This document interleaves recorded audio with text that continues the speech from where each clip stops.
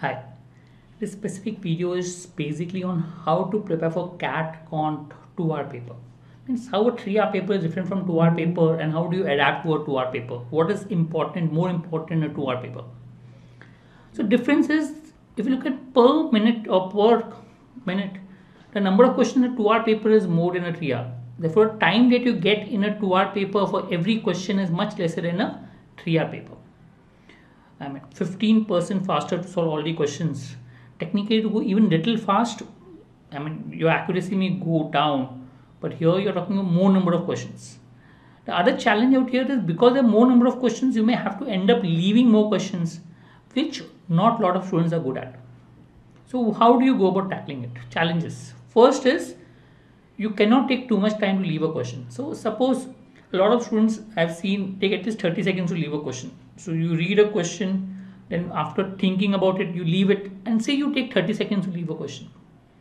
It totally means 13 minutes of your paper, which is 1/3 of your entire paper is gone just to read the questions. Too much. It's important that when you leave a difficult question, you need to leave it within 15 seconds if possible. 15 seconds is what I would say.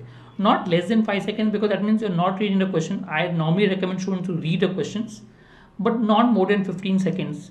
That is ample time to read and decide whether sum is tough or easy. So have your parameters on which basis you will choose a sum and then go ahead with it. So I think 15 seconds is sufficient in terms of deciding whether a question is easy or not. That's the first challenge that is faced. You need to decide it quickly. Okay. Which also means that if you start solving it, you can't wait too much on solving a question. If you feel it lengthy, leave it. Also, in one more challenge is the proportion of questions to be left will be more because there are more questions and you may end up solving maybe similar type of number of questions. So number of questions that you end up leaving will be more in proportion as compared to a 3-hour paper. Normally people are reluctant to leave questions and they're not sure how to leave and when to leave and what to leave. And they end up leaving easy questions and solving tough questions.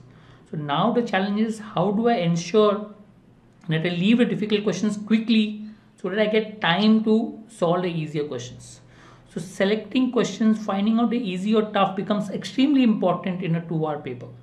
And that has to be done quickly because if you don't do it, then the time available to solve for each question will be less. So how do you prepare? So normally I would say that one thing that you should do for every question that you either during practice or maybe while writing, identify difficulty level of the question within 15 seconds. So before you even start solving, read a question and within 15 seconds try to identify this sum is tough or easy. Make it a habit. So that habit will remain in your mocks and the exam. So once you create a habit and once you're good at it, then that will save half of your work in your exam. Also learn shorter ways of solving because you're going to leave more question. The time available to actually solve will be much lesser for you. And you will not even realize how the time passes. So it is very important that you learn shorter ways of solving. I'm not saying that blindly follow shortcut methods given to you. Most of the shortcut methods given are not even relevant. But look at any ways where you can learn how to reduce your time. For any specific question, if you're taking a longer time, is there a method where I can solve it in a shorter span of time? Learn, and the method will help you to score better. Right? Overall paper strategy, I would recommend 2 strategies. But any strategy you will have to go in 2 rounds. That means first round you go through all the questions. Second round you come back to 2-round strategy. Okay? Because normally I recommend 2-round strategies because it helps you to leave longer and tougher questions.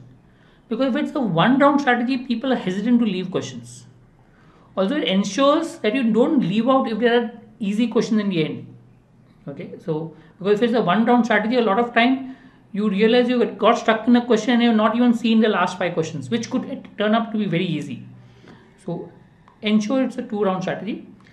Strategy 1 is go through all the questions, okay, before you select the questions which are there. That's one strategy that you can go about it. Okay, so there are 26 questions. Maybe go through all the questions, solve the easy ones, maybe very easy ones, whichever you get sitters, solve the easy ones and then come back in the second round for the other questions. Strategy 2 could be go to 6 to 7 questions in every 8 minutes.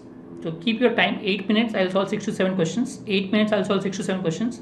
So you finish your paper in 32 minutes and then you have 8 minutes to come back to the second round.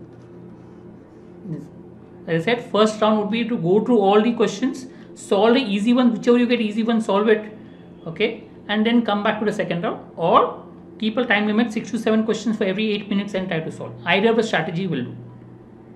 Thank you.